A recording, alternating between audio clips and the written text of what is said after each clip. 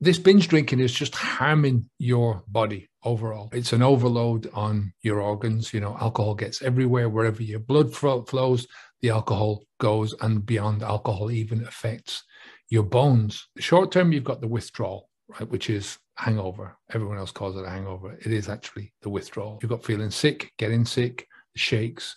You've got the poisoning yourself so badly that you have the possibility of putting your whole life at risk. I mean, you can overdose to the extent that you kill yourself on the spot with alcohol. Then there's the increased risk of getting hurt when you're drunk. There is the increased risk of hurting somebody else, forgetting what you've done and forgetting what you've said. All of those kind of things are short-term risks of binge drinking. Long-term risk, forgetting as a chronic condition. You know, literally, you can't remember stuff that you've done 5 minutes ago, even when you're sober. It can cause you all sorts of mental problems. The scariest part of this comes down to the brain damage.